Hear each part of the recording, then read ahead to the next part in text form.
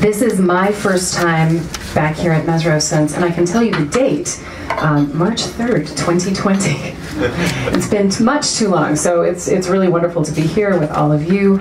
And this is a new project.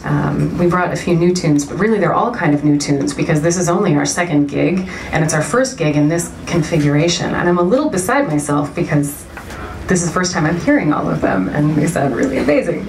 But this project was born out of everything that sort of came after March 3rd of 2020, when I was, in a one-bedroom apartment in downtown Brooklyn, and the only sounds for a long time were just silence and sirens.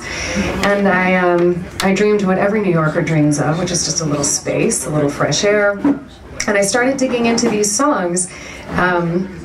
And I've been calling them trail songs. It's just kind of a made-up genre because they sit in a liminal space somewhere between Great American Songbook material and country material and film music, and they're not really any of those things, but they were written and performed by people who lived in all of those different genres. So that's a little bit of what you can expect to hear.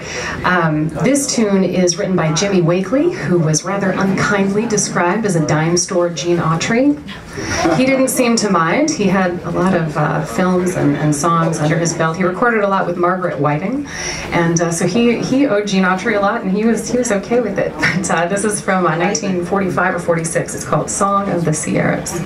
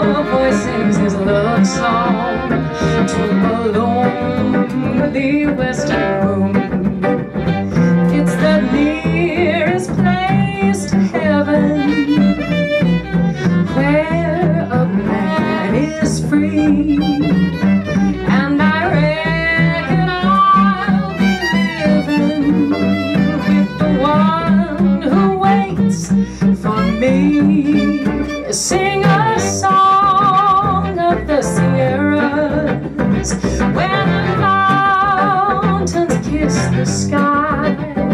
Let the song remind my true love that I'll see him by and by.